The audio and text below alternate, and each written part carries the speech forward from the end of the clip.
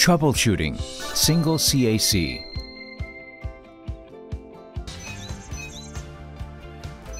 Because the error might not be displayed on the indoor unit or remote control, the optimal way to check for errors is the outdoor unit's LED.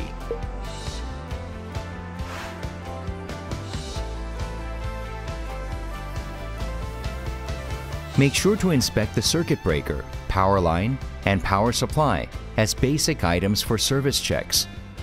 The single-phase product should have a 220 volt plus minus 10% when the LN phase is measured.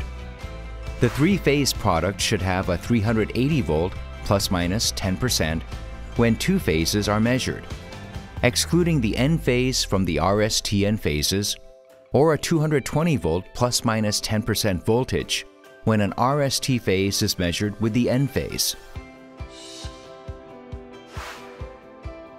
If no error is detected in the voltage, check if the outdoor unit's installation space fits the standard condition. If the unit's air current doesn't circulate properly, the unit cannot run normally due to increased load near itself. Check if the high-low pressure service valve of the outdoor unit opens normally.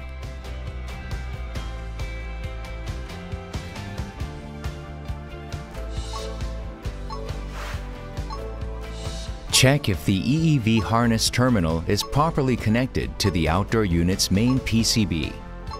Reset the unit's main power. Close the low-pressure service valve and separate the EEV coil by turning it to the left side while the EEV is fully opened. Then operate the product. Check the connection and for carbonization in the compressor connection harness.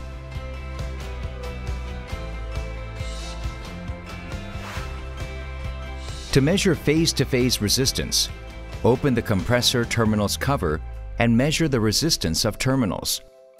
When two of terminal block UVW's phases are measured, a normal reading is if the same resistance value is obtained for phase-to-phase resistance measurement, but the compressor is defective if the values differ.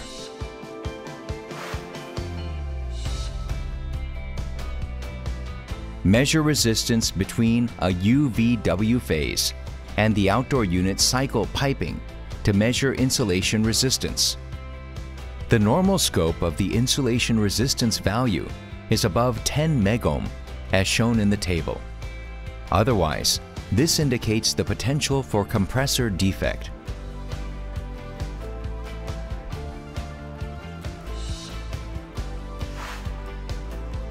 The range of the product input current differs by chassis. The table shows the normal range.